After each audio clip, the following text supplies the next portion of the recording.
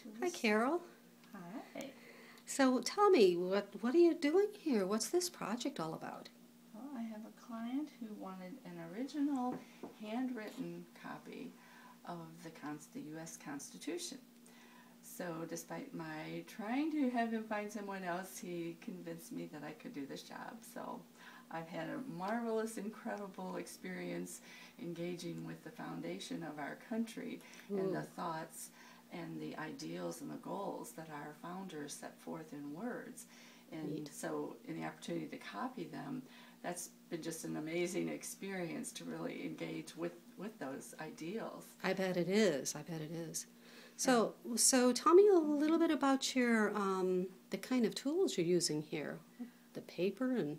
Well, it's not paper actually. Okay. It's sheepskin. So that's a very different surface to work on. Paper is consistent across the surface.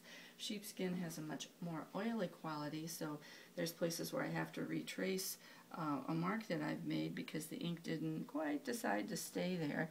So I'm dealing with a surface that is easy to make an adjustment to, in that it's thicker than paper. So if you want to take out something like where the spelling mistakes might occur, you can scrape it off with a knife. So I have a couple small knives that I use to scrape lightly on the surface and remove anything. So part of the blue tape may be an area where I want to make a change and go back and fix it. That's interesting. Wow. So that's a little bit easier than paper because you're not going to make a hole in the sheepskin as quickly as you would in on a piece of paper. So that's an advantage here. Yeah. Otherwise, there's the awkwardness of the size and the curliness. I've been fighting the curl of the animal skin all along because it wants to curl up, and I want it to go down so I can actually get near it to write on it. So we've been battling on that ongoing. And well, it's just an awesome, beautiful job. Thank you. It's an amazing project. Beautiful.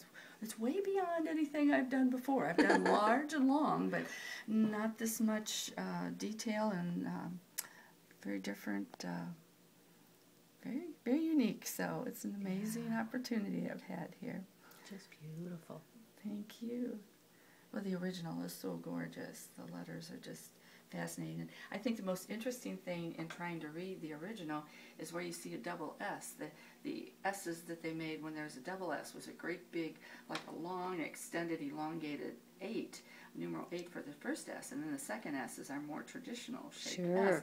So as you're reading along, you go, was that an F? Oh, no, I guess that's an S. You know, it's kind of funny. Just everybody has a little different movement in their hand. So this is the traditional copperplate hand, which is set at a 54-degree angle, thereabouts. And so when I write with copperplate, I like to turn my paper so it's at a 54-degree angle, and then I'm pulling the vertical lines. What aren't vertical, I'm pulling straight towards my body, but that's actually at this 54-degree angle. So I've had trouble with this huge animal skin to be able to navigate with my light and my small table and get it all into position so I can keep that nice slant. So my slant is not as beautiful as the original, and I'm just seeing... Well, I would argue with that, but no, I think it's fabulous. Just beautiful. The original hand. Thank you. And things are always moving here, so you take that. So it's like the shifting sands of time. There we go. Trying to keep this heavy material weighted and staying put. It's not always what it wants to do.